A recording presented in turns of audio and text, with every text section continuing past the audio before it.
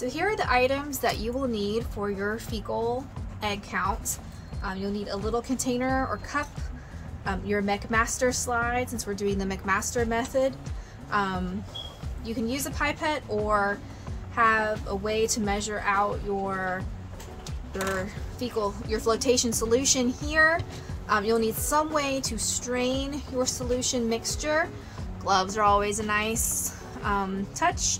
You'll need a way to weigh in grams, and of course your microscope and your fecal sample.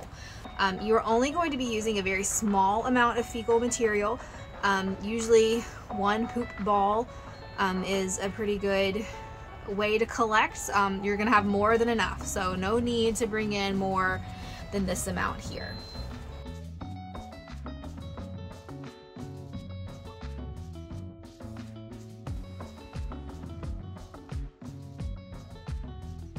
Okay, so we have tared out our scale here so that it's not weighing the weight of the cup that we're using, and we're going to try to weigh out about 4 grams of fecal material. So you can see that is not very much fecal material at all. We're going to measure out 26 milliliters of our fecal solution.